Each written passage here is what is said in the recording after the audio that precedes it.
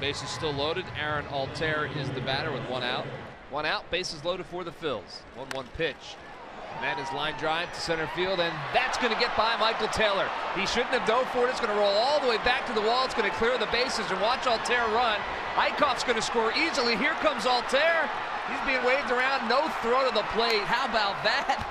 It clears the bases, and it is scored a home run. So it is an inside the park grand slam for Aaron Altherr. Aaron Altherr is the batter. Here he swings and hits one high and deep left field. Worth is going back to the track at the wall. He is out of room. It is gone. And the Phillies now lead it 5-1. That'll bring up Darren Ruff. And he hits that one deep to left field, and forget about it. Yeah, that is gone. Jason Worth just turns and looks. That is gone. Home run for Darren Ruff, number 10 on the season for him.